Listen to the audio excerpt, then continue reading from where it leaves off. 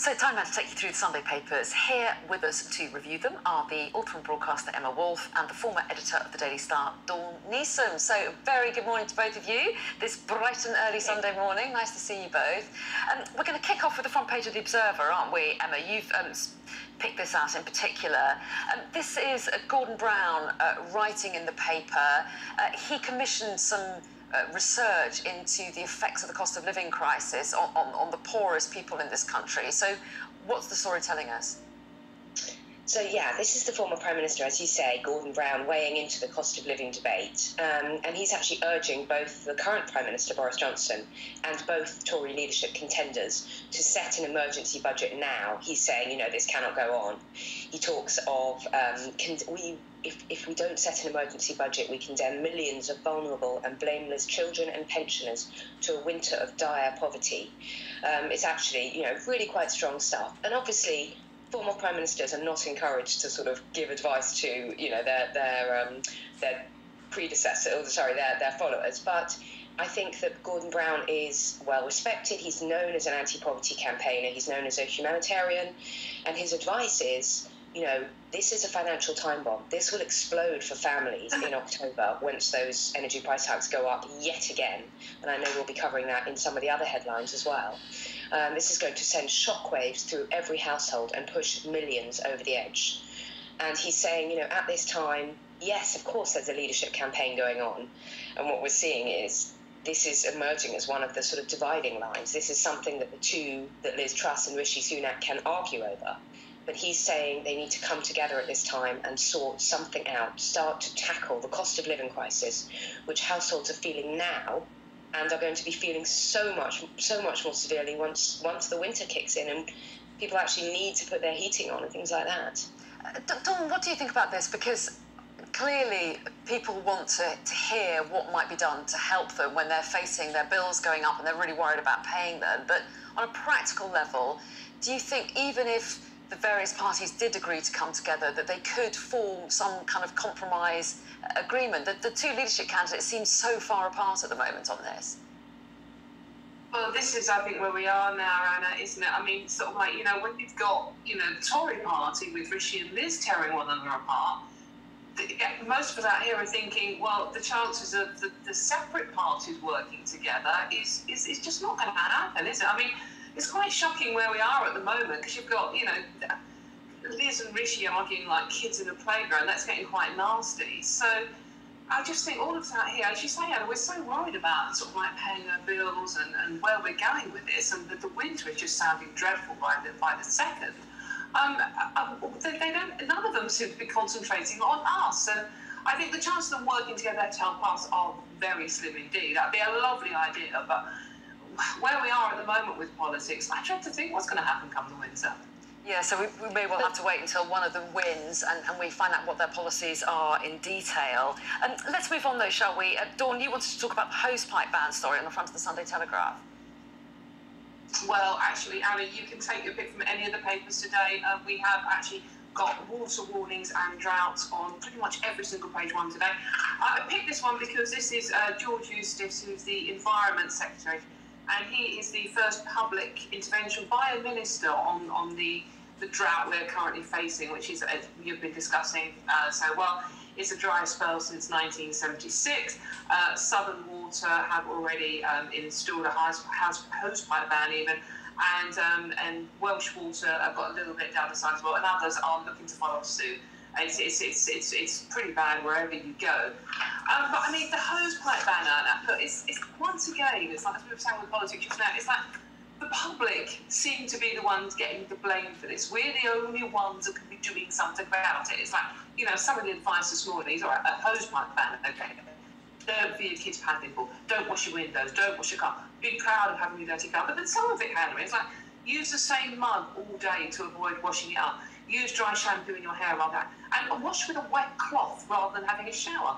I mean, again, all the emphasis is on us doing something, when the reality is that 3 billion litres of water are wasted a single day, by the water companies. That's 1,180 Olympic-sized swimming pools.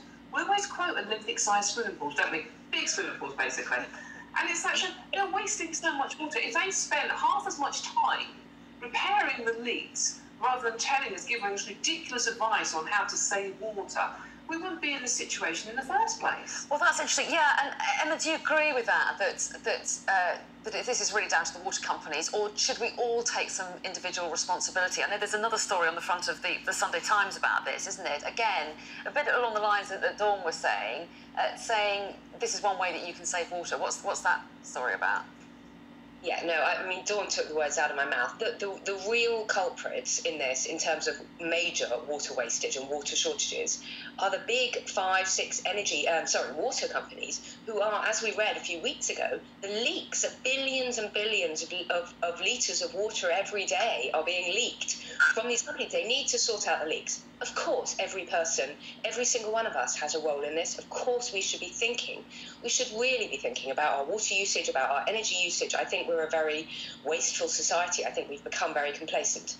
But things like, so on the front of the Sunday Times, we have the headline, plan to cut water waste, spend 60 seconds less in the shower, which is all well and good. There are other ways you can save. They want the official target set out by DEFRA with Ofwat are to save around 30 litres a day for each of us, for each person's daily water consumption by 2050. So that's in about 30 years' time. So once again, we've got a short-term immediate crisis, and we've got very, very slow, sluggish response. The government, it's one of these issues that the government hasn't really grasped, hasn't really planned for, and we're now being told spend 1 minute less in the shower, so 60 seconds less in the shower, or, don't put your dishwasher on 3 cycles a day, which I'm not sure why anyone would need to wash the dishes 3 times a day, or 6 flushes of the modern lavatory. And of course, there are things we can all do. We've had the driest July since records began, and yeah, we're facing a sort of drought. We're facing hosepipe bans, but really, the planning and the infrastructure needs to be looked at. The planning needs to be longer term. We can't just go on like this, having a hosepipe ban brought in, and water shortages going on and on and on until 2050. Yeah, OK. I think you're both agreed on that one, aren't you? And in fact, we're going to return to the Sunday Times for the next story that you wanted to talk about, Dawn. And this is, the headline is, young mother was jailed for 2 years for having an abortion in Britain.